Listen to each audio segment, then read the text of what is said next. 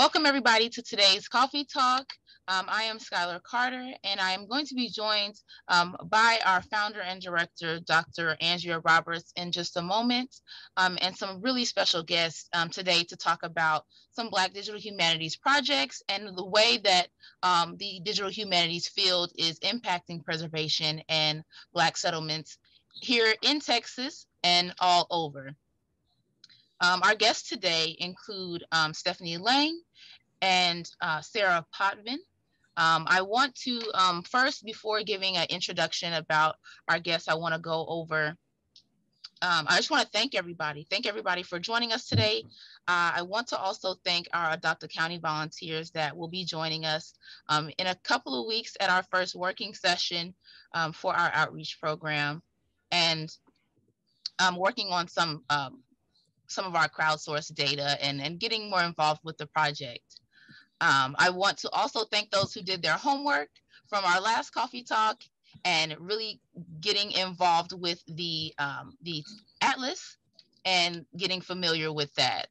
I also want to thank our students in our previous classes who have participated in Freedom Colony assignments and helped us to gather information about more of our settlements and our freedom colonies that are listed and that are not listed just yet on our atlas, but you can help us to add those points if you join our working session, which I'll get into a little bit later. And right now, I just want to welcome Dr. Roberts and invite her to join us so we can get started with our discussion with our special guests. Yes, I want to get quickly right into working with our guests because they do have other engagements today. But I want to give a framework for what it is we're talking about when we say Black digital humanities. We're really talking about an approach to conserving and protecting the heritage associated with African American settlements. And there's a number of ways to do that. One of the ways we do that is through our atlas. And our atlas is a mechanism for doing the various or achieving the various goals we have as the Texas Freedom Colonies Project. We have 3 goals. First, as Texas Freedom Colonies Project, we are committed to identifying, recording, and mapping historic Black places. And we do that through first interacting with descendants and helping them record their stories and locations and information about their communities. We do that also through co-creating research on issues that matter to freedom colonies. And of course, we do that in a way that most people are familiar with, which is the atlas. And so today, I want to talk to 2 people who've been really, really pivotal in the development of the field of Black digital humanities and digital humanities, period. And that would be Sarah Potvin, as well as Stephanie Lang. And these women are important to me. Stephanie and I, Stephanie, when was it that we first met? I think that we first interacted maybe at a conference. I think it was the Black Communities Conference, I think was one of the first places where I saw you talk about the Reclaim work that you do. So tell us what Reclaim is.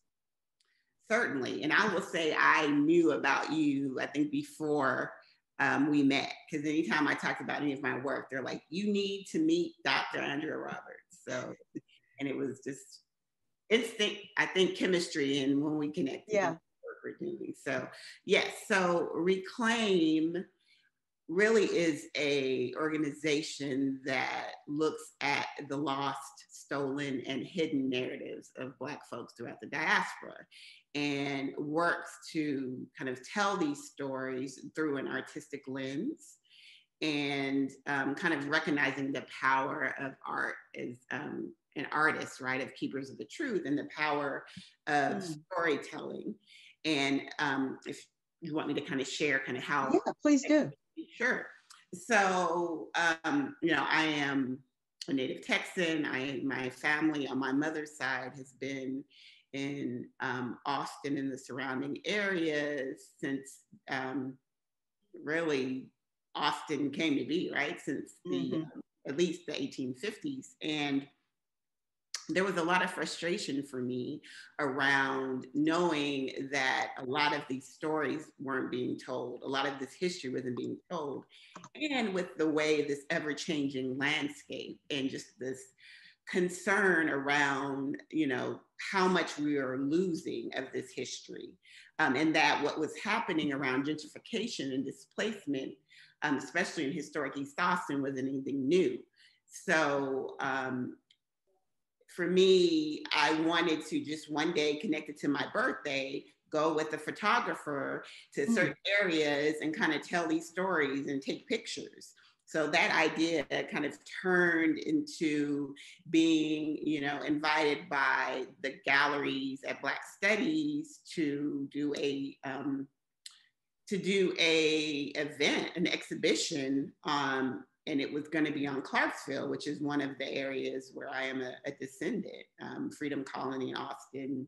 You know, or people know Clarksville is the one that really people know about in 1871. And so I had this idea of having this kind of static, here are some of the homes that are here now, and, you know, kind of speaking to gentrification and displacement. And what I realized was the land, the geography, the folks that were still connected to Clarksville, this amazing history of organizing and just this tight-knit community had its own story to tell. And so instead of me kind of deciding what that story needed to be, I needed to just step back and find ways to let that come through. And so I work with two amazing photographers, Celeste Henry and Akeem Adewumi, and then that's how that came to be. And then from there, it just opened up so many things, and that's how I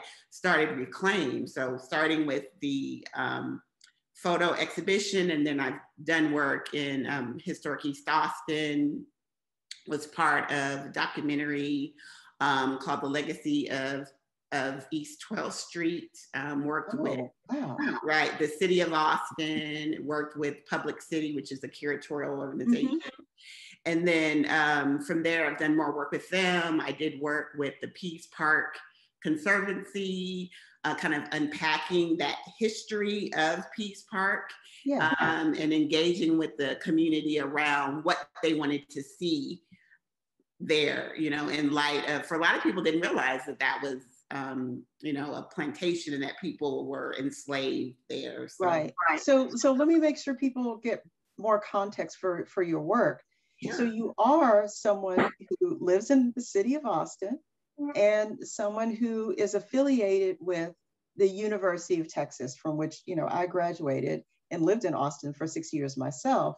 Right. But tell us what you do formally with the University of Texas, if you will. Sure. So I was with Black Studies for almost 15 years, with the Field Center, basically program administrator, and then actually almost 2 years ago now, I was brought on because of this work connected to Reclaim and my work in the community, to kind of lead all of the preservation efforts for the Center for Community Engagement that is with the Division of Diversity and Community Engagement. And then this summer, I was asked to take on leading the work of Equity and Community Advocacy, which is one of the portfolios under the Center for Community Engagement. And we really work to amplify the voices of the community and to leverage the resources of UT, right, with what is needed, what is happening in the community. And so a big part of that is, again, around preservation. So I have been really fortunate to work with a bunch of amazing folks and organizations to continue doing this preservation work, very similar to what I do with Reclaim.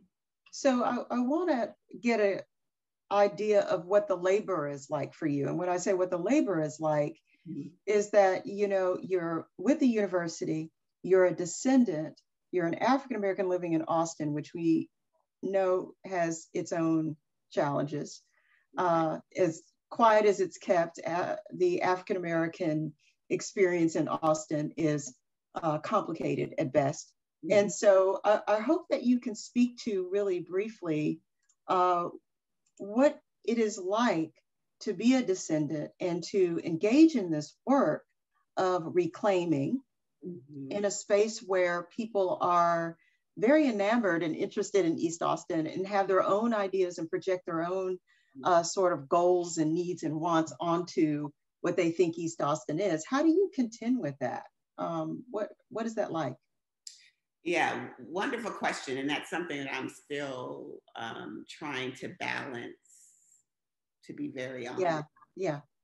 You know, especially with my work with Reclaim, that is intersected and connected in some ways with my work with UT. Well, maybe not the UT piece as much as I'm asking more about your positionality as a descendant. Right. You're doing a form of research, you're doing engaged research, even aside from the university, and doing Reclaim and creating it and birthing the methodology and approach. Mm-hmm. And what is it like in a place that's losing its African-American population? A place, when we're talking about Clarksville, that is dramatically, you know, the actual footprint of African-Americans there is nearly gone. Mm-hmm. You know, say for a few particular buildings or structures. Mm-hmm. You know, what is it like being an African-American in that space, trying to do this work, knowing that, you know, you are very much sometimes the object of the work, and you're assumed to be the object of work rather than the actor. You want to talk about that a little bit? Yes, it's extremely difficult, especially because what brought me to this work, you know, was me trying to also learn about my own, you know, family history. So in learning about my own family history and, you know, the sensitivities and complexities connected to that.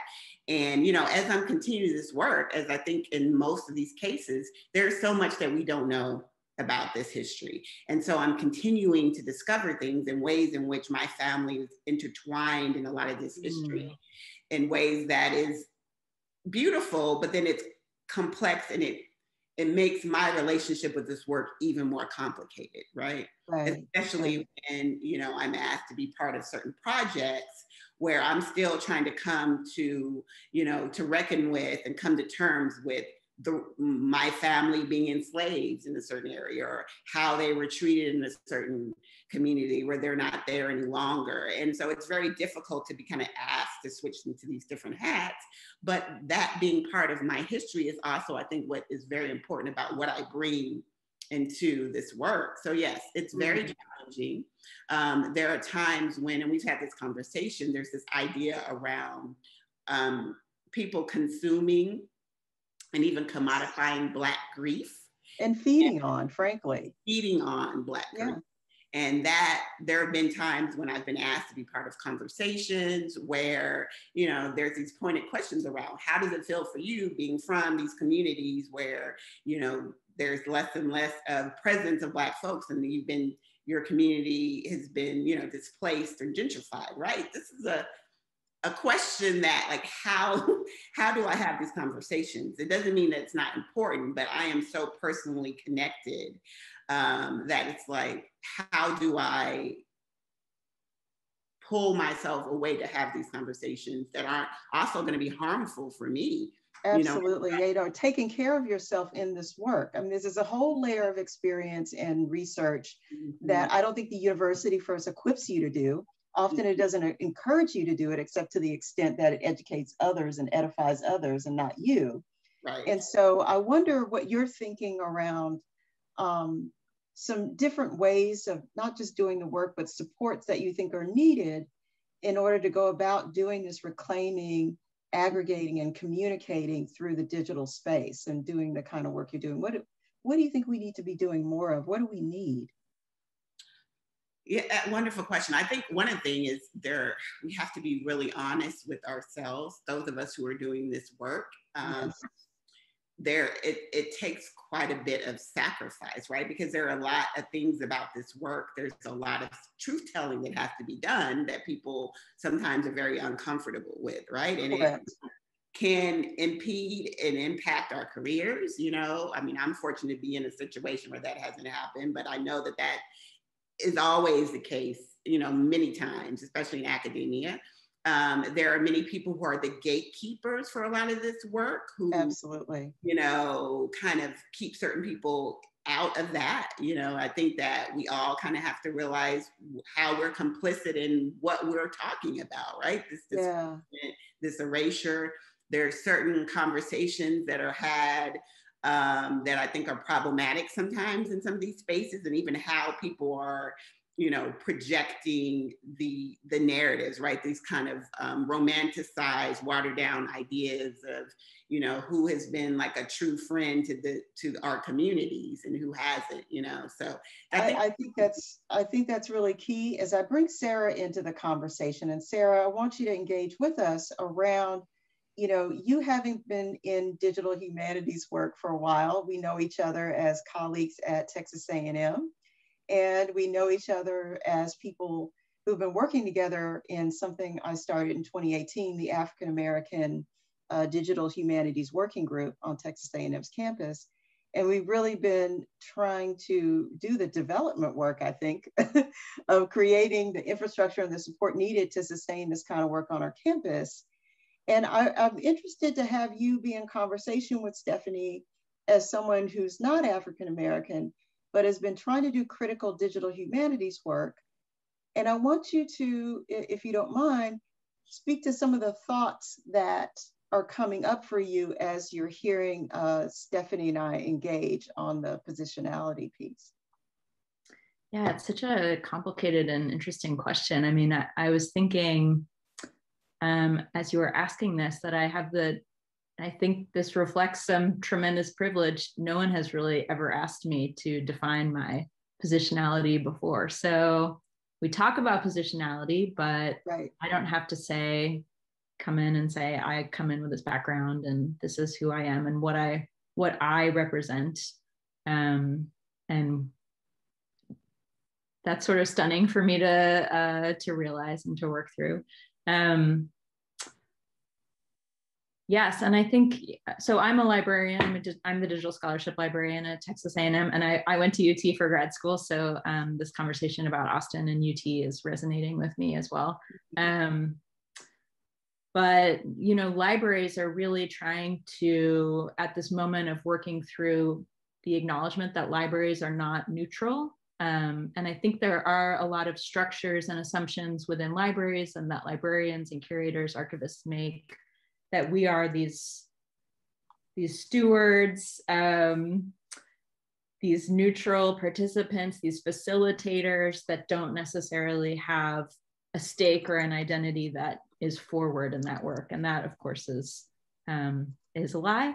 And right. Libraries are beginning to reconcile with that and to put positionality more forward within that. But I think this conversation is making me realize more that there's a institutional positionality, but it hasn't necessarily translated to personal positionality within libraries. So that's interesting because as we are at a place with Texas Freedom College Project where you and I and Rebecca Hankins and other folks have our hands in a lot of different pots in terms of growing BIPOC conservation and heritage and truth telling on Texas A&M's campus, just more holistically, when you're saying as an institution, a PWI, a land grant, as UT is, as Texas A&M is, whether you're Black or white or what have you, but if you're associated with those institutions and you go to communities of color, specifically Black communities, and say, I want to engage with you around your heritage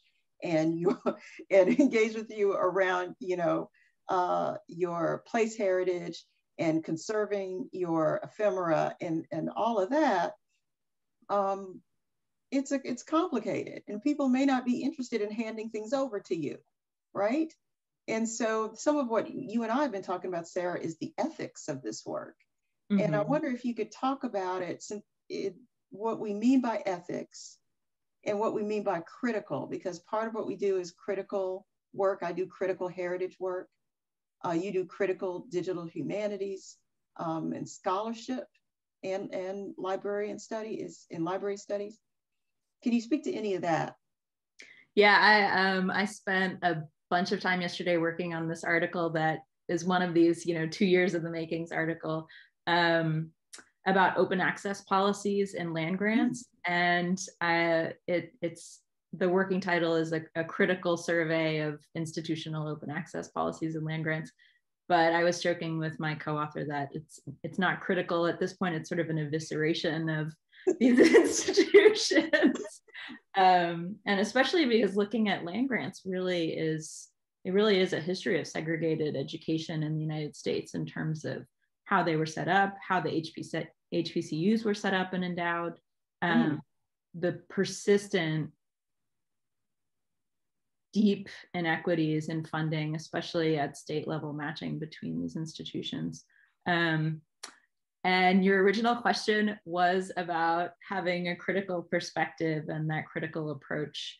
And can you remind me? I'm sorry. Yeah, I guess I'm sort of, when we say critical, we have a broad audience, right? You were asking at the beginning, who's our audience? And I said, our audience are seasoned academics who are experts in digital humanities and Black studies, and individuals who may just be here to hear Black history and, may not interact online very often at all, and may not even have an undergraduate degree. So we're the full range. So if we say critical, and we say things like critical race, what are we even talking about, Sarah? That's what I'm trying to get you to kind of elucidate a little bit or explain. Yes. What is critical digital humanities? Why are you doing that work? Why are you even connected with any of this?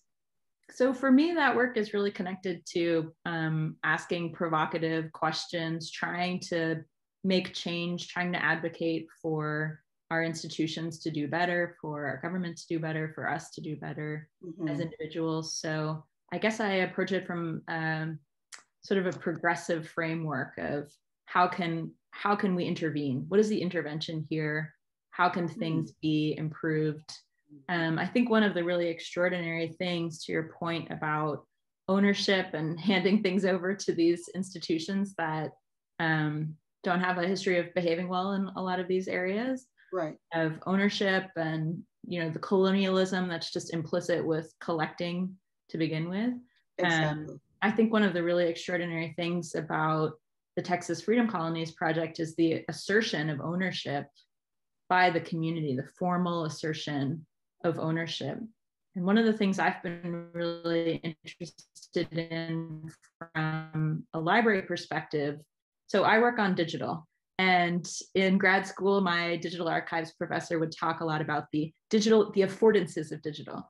And what does it mean to have an affordance? Well, digital things are really interesting and very different from physical. So libraries, when they used to collect physical and deal only in physical, if there was one item, and if you owned it, and you were responsible for it, you were responsible for its stewardship, and you had custody of the item. And as we're moving into a digital way of, here we are over Zoom, as we move into digital interactions and digital collecting, things just get so complicated in terms of what is possible with the digital and how the digital allows you to have multiple copies, how it can possibly separate that stewardship, which means you're taking care of something and making sure that it's going to persist, it's going to be preserved, from custody, where someone else may be able to own it. So I'm really, one of the things I just am in love with this project and with your work is that separation of custody and stewardship, and the way that you can say, this is community owned, community controlled, and the potential though to have partners with stewardship. Because I think and I would love to hear otherwise, but one of the things that I think libraries and community archives struggle with in this post-custodial age, when you might have material that is stewarded by one group and owned by another, is how to make sure that those materials that they'll still be there in 20 years. The preservation question is really hard. And it's hard for libraries, which have this deep ongoing commitment to preservation, although we're always struggling with the funding to sustain that. So that sustainability piece, I think, really ends up necessitating partnerships with institutions, and especially in a digital sphere where some of the alternatives are commercial platforms which have their own ethical issues. Exactly. I mean, you're torn. You're like, okay, here's this commercial thing we know it can work and it's dependable, and then it's like, oh well, here's this code, and what if the code needs to change, and who's going to pay for the person who knows the code, who's going to continually change it? So we're in we have some precarity here, you know. Yes, absolutely. Either way, in either instance. Stephanie, do you want to opine here around any of this, around the ethics questions? And just that, yes, I agree. Coming from a call and response culture, I had to get on mute because I was like, yeah. Exactly. So true. And it made me think about, when thinking about challenges, this idea of, you know, scholarship and activism, like this connection, right? And this work that you're doing is clearly there. You know, the important work that Sarah's talking about as well. And wanting more folks to kind of do that instead of just this kind of way in which we're consuming this information and this material to then produce something, you know, making sure that the community's voices and their stories are centered, right? And really work in relationship with them. Yeah, and that's the hard part too, because people have different expectations for what it means to co-create, and different expectations for what it means to conserve and to capture voices. Some people have a very big kind of respectability vision, where the point is to collect and preserve all the stories that make African Americans appear a certain way, as having a certain type of impact. And also, you know, this whole vindicationist, look, see, we're good enough, look at what we've done, we're human. You know, so there's a whole piece there where people have that expectation for what preservation is. We say, we're as good as, include us. And then another that says, break the walls down, hold the most multiplicity, open it up. And it's a continual opening and welcoming a multiplicity and possibility. Mm-hmm. And that's where I'm hoping that where my aspiration is that we trust in multiplicity and holding it and living with it and facing it. Which is risky because it doesn't always have the outcomes and the appearances that, you know, the gatekeepers you were talking about are comfortable with, Stephanie. Yeah, very true. And how are we defining this value, right? I mean, we know that the archives have not been this inclusive space, and even what we're valuing, you know, and how we're processing that. So, for example, you know, and like I talk a lot about the geography, that's a big part of the work I do. We know in the African American tradition, a lot of these kind of archives are in Bibles, right? And in like in the earth and like in cemeteries. And, you know, I went to this one cemetery and there's this way where they have the headstones. It looks like there's very much some type of like traditional African, you know, spirituality connected to that. Mm-hmm. These are things that are going to be kind of, there's no necessarily systems in place to capture, you know, these type of archives in that same way. So I know that there's so many amazing people that are doing work to kind of, so we need to rethink and decolonize this idea. We have to decolonize. I mean, and that's part of, well, we're going to show some of our new features momentarily on the Atlas that we hope allow for some of that. But I want to make sure Skylar is able to ask one of her pointed questions as an archivist herself doing this work. What do you want to ask our guest, Skylar? Well, I have definitely enjoyed listening to you guys thus far. It is very, very interesting. And I love the way that you put that, Stephanie, the systems to capture, you know, the archives, systems to capture Black archives. So my question first to Stephanie is what advice do you give to those doing family archival work in regard to navigating family dynamics, whether that be the many generations, you know, socioeconomic status, and all of that goes into managing heir property and such. Hope that wasn't too much in one question. No, that's excellent. And I know that that's something even in my family, we are having these conversations, because at the Black Communities Conference that we went to, you know, we talked about that. And again, how things are done are not supported by like this overall system, right? So this idea of everybody knows that, you know, great great granny gave us this property, but, you know, this now when we, you know, she's passed or a disaster has happened or whatever, it's not going to be honored the same way. So I think trying to have these conversations and balance that and make people aware of, you know, how we can protect and support ourselves. One of the things too that is coming up is this idea around trauma. And in all of this history and all of this work that I'm doing, and even in my own family, there's like a lot of trauma and a lot of secrets that come out of this, doing this genealogy work, you know? And so I really think, you know, having some kind of connection to some kind of mental health resources in a lot of ways, you know, is really important. So hopefully I'm answering your questions. Okay. Yes, yes, that's perfect. That Yeah. is really, So, you definitely did.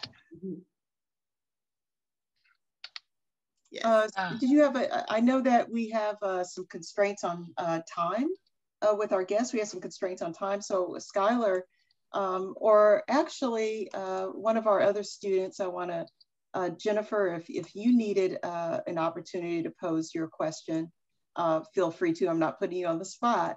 But there was another really interesting question that Valentina, one of our other team members of our team, who had some other questions. I don't know if you will want to share any of her questions, Skylar. Yeah, we have one for Sarah, actually, and it's a little bit of a lengthy one, but or two-part, I guess. Yeah. Is there a line that non-Blacks should not cross when challenging racial hierarchies, whether it's through archival work or any other kind of research? Specifically drawing from more radical Black thinkers that support Black nationalism and strongly believe that Black archives and militancy towards the progress of Black folks should be done by Black folks exclusively. How would you respond to those sentiments? Yeah, that's such an interesting question. I know I always think about my friend Spencer Corrales. He's a librarian at Illinois, and he has a maxim. He repeated this a lot at a institute that we went to last summer, which is know about us without us. So I think that's just this reminder that we should not have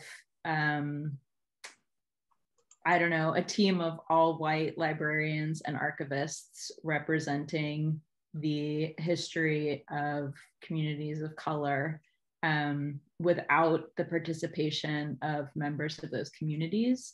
And I think that that issue of community participation and involvement has been a little bit of a bugaboo for me in in the past few years. I was on a project where every time someone used the word community, they sort of looked at me fearfully, knowing that I was going to ask them what they meant by community, because that term has come in so many ways too.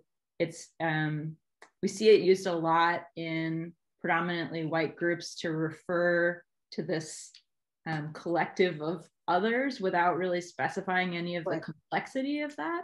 So I think the point about with the Texas Freedom Colonies, that is there a respectability goal? Is there a multiplicity goal? Is there a goal of broad representation? I think that's just such a beautiful example of how a community project is complicated, and there's not this single voice that a group of people is going to speak in to represent. So exactly. Yeah. So additionally, I think having sort of one person as a representative member is also extremely problematic. But that's a little sidebar. So yeah, I think having more models in place in terms of ownership, where the ownership is not passed to a holding institution, if that isn't the will and the desire of the people who created those materials and who are represented in those materials, is incredibly important. Sarah, and also not deferring to a single representative to make that decision, which Yeah, that's huge, Sarah, what you're saying, because there are individuals who come to me and they want to give me boxes of information and they happen to be Anglo. And I say, where did you get it? And why do you assume that those people who originally owned it wanted to have it at A&M? And as much as I could just say, give it, give me. And even if you take it to Prairie View down the road, or you take it to, Houston Tillotson, or you take it anywhere, you really have to think through this issue of this, do you need someone to help you, steward it? Or do you want to, what is it you're really trying to get done? Black, white, any institution, when you decide to give something to an institution, what are you giving and why are you giving it? And what's your expectation?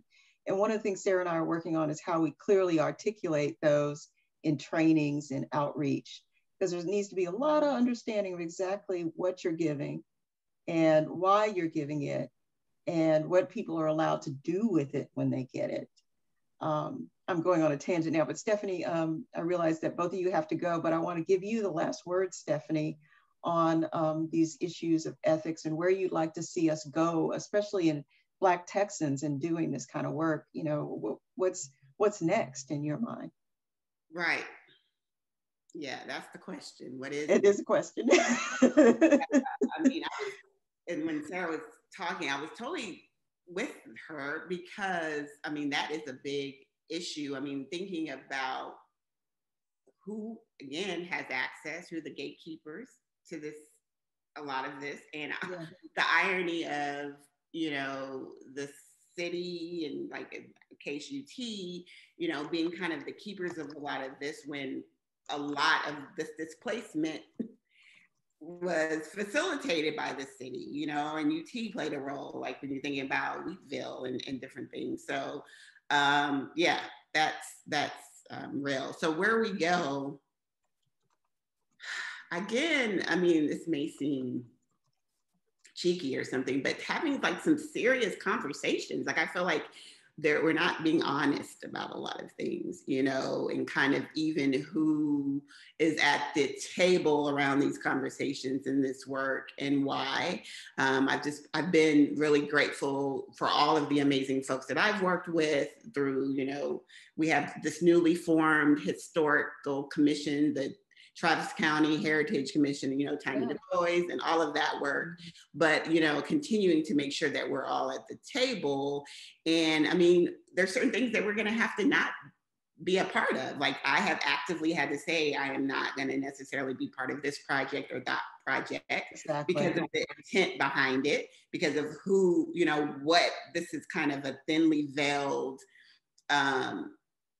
attempt to do some other work, right? And so I think, how nicely I said that. So I think that that's kind of identifying your allies, really personally thinking about so what this work is, and how all the ways that it kind of extends into social justice, into equity, and just kind of reclaiming, but this reconciliation of being really honest and truth-telling, and that's not something that people are, always really comfortable with, but it has to be done.